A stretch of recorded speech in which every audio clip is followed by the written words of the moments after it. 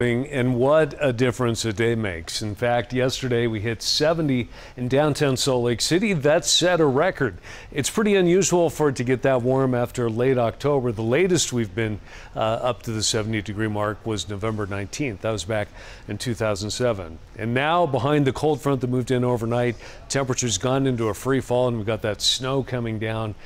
So you can see we're off to a cold, wet start. Temperatures barely above freezing in Park City at 34, same temperature we have in downtown Salt Lake City. It's in the upper 30s in Green River, near 50 degrees currently in St. George. Now, some rain in lower Washington County, but also some snow coming down, heavy at times over the mountains, mainly off to the west of I-15. Showers stretch into east central Utah, where most of that is coming down north of I-70.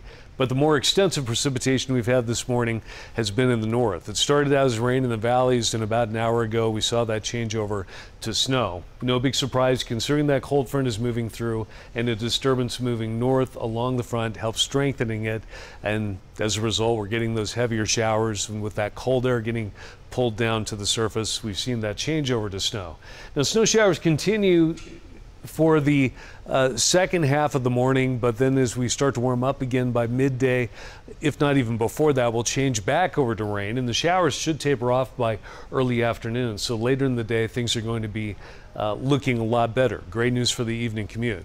In addition to the precipitation, gusty winds in Castle Country late morning into this evening, but then by later tonight, everything quiets down. But by then, we'll have quite a bit of snow piling up in the mountains, which will be heavy at times. A lot of the mountains could get 6 to 12 inches, a little less in the Wasatch Plateau. Might end up with close to a foot in the Cottonwoods, a few inches along the Wasatch back, and even some of the valleys getting anywhere from a dusting of up to an inch along the I-15 corridor of western Utah, as well as in the north. Most of that should be on grassy surfaces. Tomorrow, it'll be sunny, start to warm up again, but then you'll drop into the 50s in St. George this weekend as another cold front moves in. And in northern Utah, it's going to be looking good tomorrow. We'll be off to a chilly start, but it'll become partly cloudy with the temperature climbing back into the low 50s, which is pretty close to average for this time of year. Mid-50s on Thursday and Friday, but by Friday afternoon, the next storm moves in. Valley rain, mountain snow gets going with another rain snow mix back down to the valley floors by Saturday. We'll get a break at the end of the weekend, but then another cold storm brings more valley snow by Monday next week.